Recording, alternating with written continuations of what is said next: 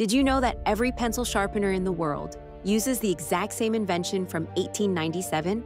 John Lee Love, a black carpenter from Massachusetts, created the portable pencil sharpener that changed everything. Before his invention, people used knives to sharpen pencils, constantly breaking the tips and wasting wood. Students couldn't write properly, workers struggled with dull pencils, and education suffered worldwide. Love's genius was his helical cutting mechanism, a spiral blade that rotated around the pencil.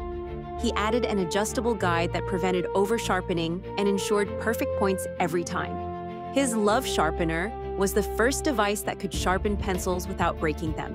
It was portable, efficient, and foolproof. Today, every single pencil sharpener manufactured globally still uses his exact cutting principle and rotating mechanism. From classroom sharpeners to electric models, they all follow Love's original design. This black inventor literally enabled modern education and office work as we know it.